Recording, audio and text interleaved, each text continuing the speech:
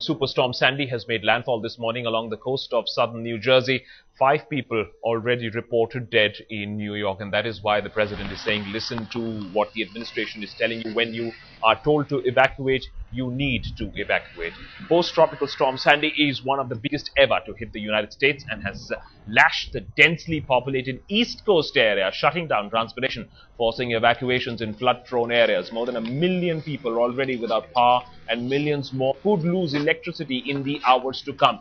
New York and other cities closed their transit systems, and schools ordering mass evacuations from low-lying areas ahead of the storm surge that could reach as much as 11 feet high waves that could lash the shore, and of course winds more than 150 to 200 kilometers an hour. Sandy is moving closer to converging with 2 cold weather systems to form a fearsome superstorm of snow, of rain and wind.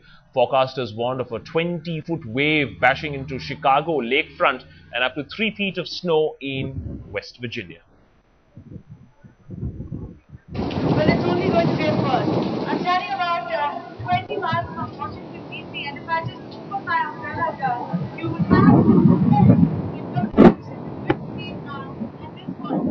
Because the people are Hurricane Sandy anywhere now, and going by these wind gusts, it is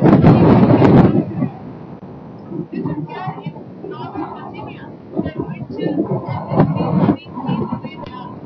And it goes on up the seacoast of the United States. It is only going to get worse, especially New York and southern New Jersey.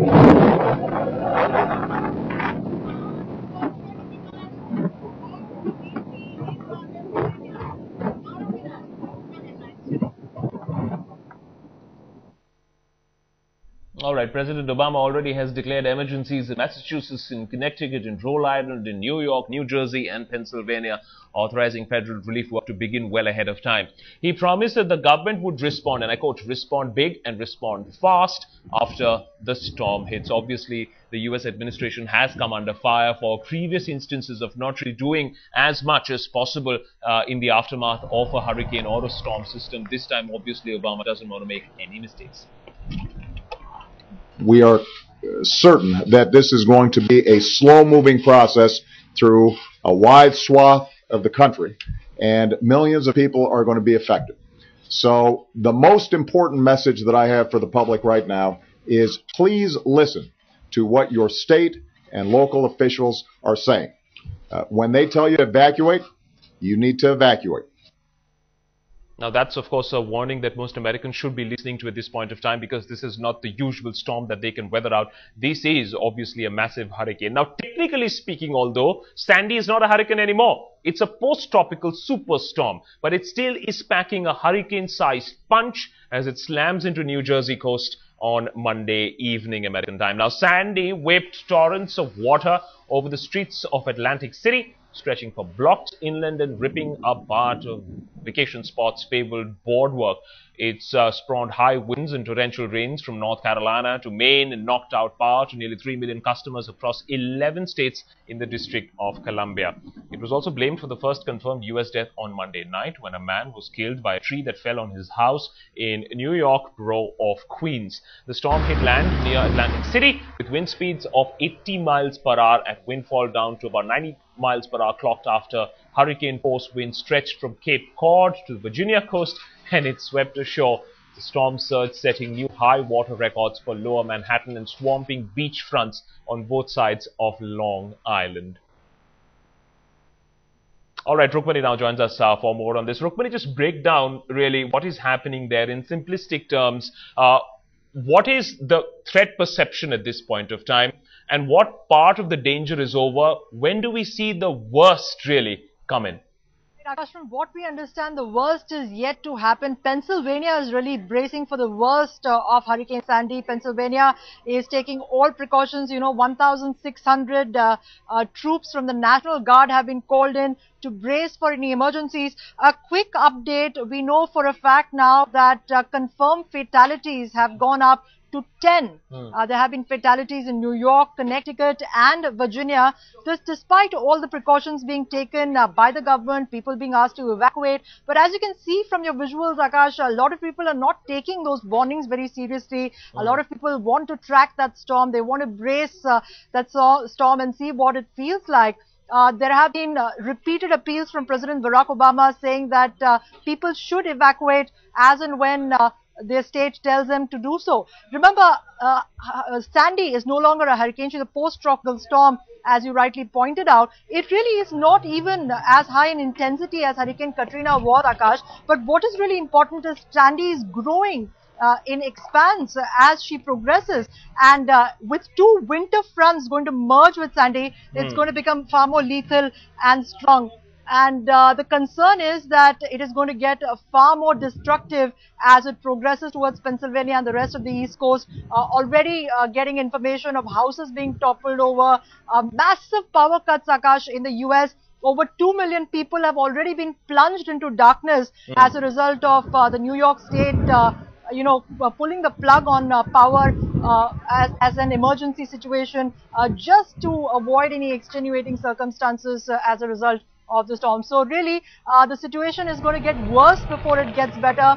Pennsylvania is really bracing for the worst this evening, Akash. And Rukmani, staying with the story as far as what happens after this entire episode is over, Hurricane Katrina perhaps is still fresh in the minds of US citizens, and the fact that the administration was too tardy in its rescue efforts, and that's why perhaps Barack Obama doesn't want to take any risk. He says we will act fast and we'll act big, because this is very crucial really. This comes at the worst point of time, just before the elections. This does come at the worst point in time, as you correctly pointed out. They had to, both Obama and Romney had to really cut short their campaign in light of this particular storm. As we were saying, Hurricane Katrina was far more intense in its destruction, the strength of the hurricane itself. This post-tropical storm, Akash, but is very expansive. It's going to extend to 800 miles. It's already packing wind speeds of 90 miles per hour, and it's only expected to grow stronger. So it's really going to devastate far more in terms of area than Hurricane Katrina, and that is something that the American authorities are really worried about. And for all the fact that they have so advanced early warning systems, they have made the announcement, the president himself involved in all of this, but it seems the biggest problem is getting the people out. It's not really, in India, we generally say that no adequate warning was given. Here the warning is there. Right. People are just not wanting to move out. Why is that? Because they're too used to storm systems. They think that they can weather this one out as well. Well, Akash, as you rightly pointed out, a large number of Americans are used to storm systems, they're used to tornadoes, they're used to typhoons. But in many cases, I've been reading eyewitness accounts and, people tweeting and talking about their experiences and even putting up amateur videos of the storm all over the web. A lot of them say, they're not willing to leave because their threat perception isn't as high, perhaps, as what the government is saying. There are people who are saying we are at a higher level, we are on higher ground, and we will not leave. There are others who do not want to leave because they have ailing loved ones who cannot be moved. There are some who have businesses in the area and therefore they do not want to leave. So people have their own reasons for not leaving. But Obama has been saying repeatedly that people must leave. In fact, there is the National Response Coordination Center which has put in place the do's and don'ts. They have been preparing for this days in advance, Akash, and yet there are people who have not left. As I've been saying, fatalities have already mounted to 10 and it's just a matter of hours. Let's not forget that Sandy has already claimed 16 lives in the Caribbean as she was making her way to the US. 51 people have already died in Haiti, and the most devastating impact of Sandy is expected as she crashed into New Jersey at about 8 p.m. Eastern time today. And like I said, Pennsylvania is bracing for the worst this evening. What really are the people doing at this point of time? What sort of provisions really have they made? Because it seems that very much like here, they don't want to trust the government. They want to take matters into their own hands. So how is it that people are actually weathering this whole thing? Sitting at home, watching television, stocking up their kitchen with perhaps grocery worth of 2 weeks of supply? That's true, Akash. In fact, I have to say, regardless of what the response was to Hurricane Katrina, this time around Americans seemed far more prepared in terms of how to deal with the storm. But let's remember, we are talking about nature here, and no matter how prepared you are, no matter how rich a nation you are, no matter how strong a nation you are, I mean, man is powerless against nature's fury, and there's only so much that can be done. You can only prepare yourself and hope for the best and really be prepared for the worst. The National Response Coordination Center has been issuing guidelines time and again, telling people to stock up on groceries, asking them to move to higher ground if they're on low-lying areas, asking people that are most vulnerable to evacuate if necessary. Okay, Rukmani, just hang in there for a second. Maruk also joins us from North Virginia to give us our latest input. Maruk, just take us through exactly what is happening at this point of time. What is the state of evacuation and how is the storm system doing as of now? Well, Akash, first things first, as far as the Hurricane Sandy, as it's being called, has now been reduced to what is being called a post-cyclone, post-tropical cyclone by the National Hurricane Center here. That's first. The wind speed, which is one of the crucial factors along the East Coast, which has been reiterated again and again by all the agencies which are responsible for the entire evacuation process, are saying that the wind speeds are about 85 miles per hour. Which is comparatively higher than what it was earlier in the day. At this point, most of the evacuation processes have been completed. What the governor in New York, as well as the mayor, has been saying, because New York and southern New Jersey are the ones which have been most hit by Hurricane Sandy. What they are saying at this point is that as far as the agencies are concerned, the evacuation processes following all the notifications that had been registered and had been put up, the announcements that had been made. As far as that is concerned, because it's night time right now, it's 10:55 p.m. Eastern time. So that evacuation process is over, and statements have been made over again that whoever is out closer to the sea coast, because it's the sea coast that has been hit the hardest, should move to higher ground. So that's one. Secondly, in terms of, let me go through the main sectors which have been hit. Starting with airlines, all flights across the eastern seacoast, especially New York, which caters to about 1/4 of all the air traffic in the United States, all flights have been cancelled. This stays till about Tuesday evening, even though we're getting some reports that perhaps the Washington airport might be open post 10 a.m., but there is no confirmation on that. Secondly, as far as the metro services across 6 states, which is Philadelphia, New Jersey, Boston, New York, and Baltimore, as well as Washington, D.C., all metro transit lines have been shut down. In most areas, the bus services have also been severely affected. This is close to 250,000 plus people that have been evacuated at this point. We're getting reports from almost across the eastern seacoast that there are some places which have been turned into ghost cities following the evacuation process.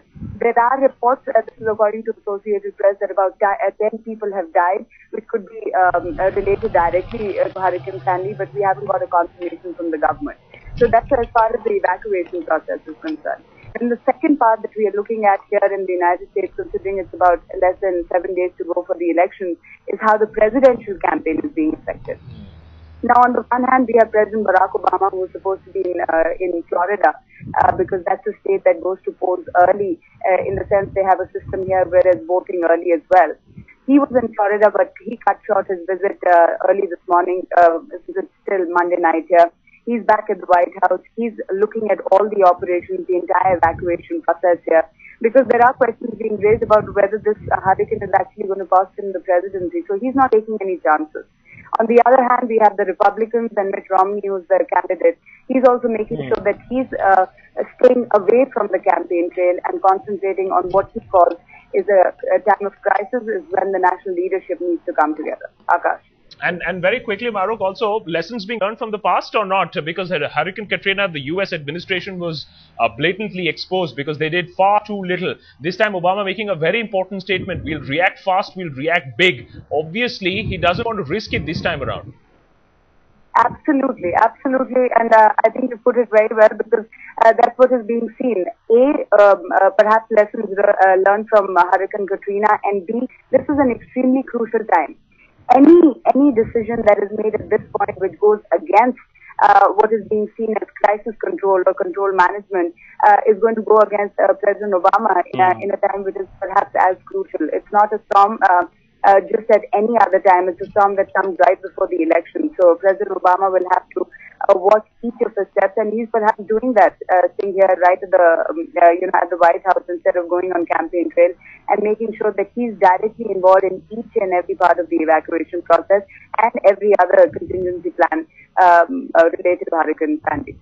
Okay, Maruk, we'll keep coming back to you to get the very latest, but these pictures obviously speaking volumes about the kind of devastation that America is looking at this point of time. It's just the beginning. It's just the storm touching really the eastern coast. We have to wait for the next few hours to understand what is really the full damage of this. But yes, Obama already preparing for the post-storm system, and of course the National Guard also being deployed. It remains to be seen exactly what really is at the end of the day, what sort of damage are we looking at.